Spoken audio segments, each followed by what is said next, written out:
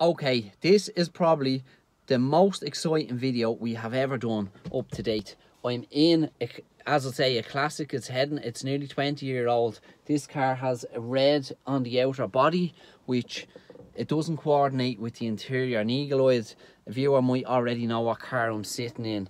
Another guess for you is my missus actually wanted to get my head examined when she heard how much money I paid for this car. The badge number is in it. There was only 4,500 produced. I'll get subscribe to the YouTube channel for the full video. Full video is not completed yet, but we won't be long getting the full video done on it, as the body on this car only needs, I would call it tiny cosmetic. But the story behind this car, it only came in one particular colour and it wasn't red. But the story will sell the car. I mean, it's incredible why it has red paint. You will not believe it when you hear it. Subscribe, click the link, chat soon. No words needed. You know your stuff, you know what that is. It's an RS.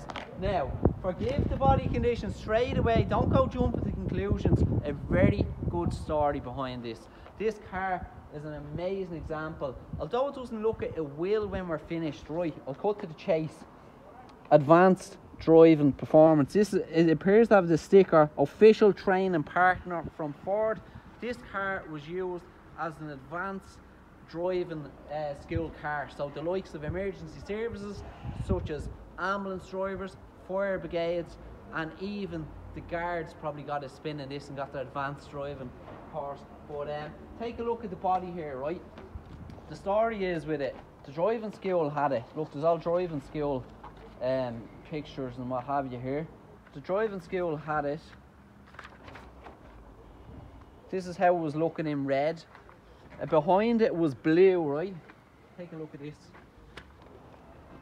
So this was blue. Bear in mind, back in 2003, wrap did not exist, so there was a big sticker on it.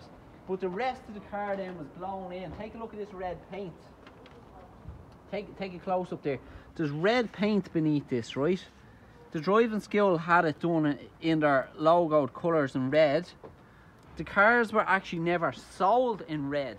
The car would have been sold in like an imperial blue colour, which, again, when we peel back the wrap, we're gonna have a lot of fun with this. You might even get the buffer. I don't think it's worth putting the buffer on. But underneath that red paint is the imperial blue colour, the factory colour. The car was never damaged. It was only advertisement put on this vehicle to make it look this way. Now, I do admit the last owner, he purchased this during lockdown and he assumed it was wrap on it. So when he discovered that it wasn't wrap, in order just to tidy it up and drive it around and not make him look like a big bad boy racer with red and blue, he just put some of this little wrap stuff. The car is, of course, in need of a full entire respray in its original colour. Now, while I get to that, the good news about that is we can prove it was never damaged, obviously because it had the advertisements on it. But the other good sign of that is that car will never rot.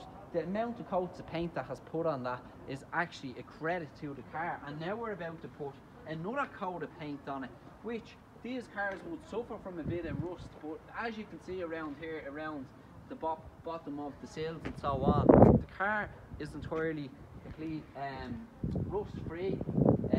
It's a gem of a car, and look, we'll come back to it part 2 when we have it. But for now, it is as it is, and we look forward to having the car completed.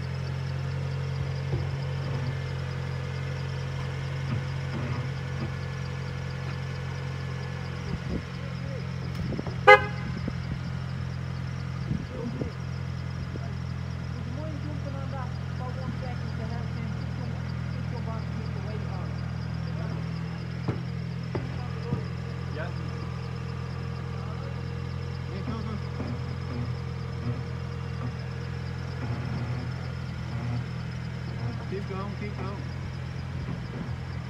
Tiny bit, tiny bit.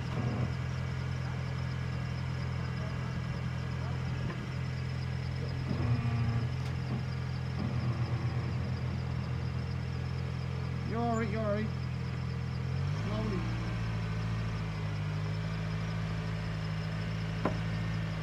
No, it's only the mats. Yeah. Right. Cool, thanks very much. A little bit of a setback for us.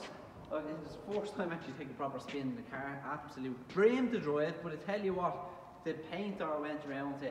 I asked him could he do anything with the buffer. Or he was looking at me like I had 10 heads. He was disgusted. He was like, what do you want me to do? I says, look, I want you come around here. Look, I peeled off this. I said, I need you to get peeling off, get this back, get it back to the original colour underneath the red. Now obviously I know you'll probably have to paint the whole car, but he was scratching his head. For instance, look, we'll show you under the bonnet.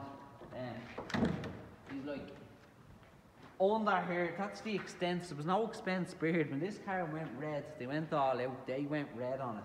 This car will have to be stripped back, all repainted back. And come here, another thing, you'll probably even have to remove the glass to get it. Like the back windows and all will have to come out. So he was like, look, I'd love to do it for you, but look, I just don't have the manpower, I don't have the staff.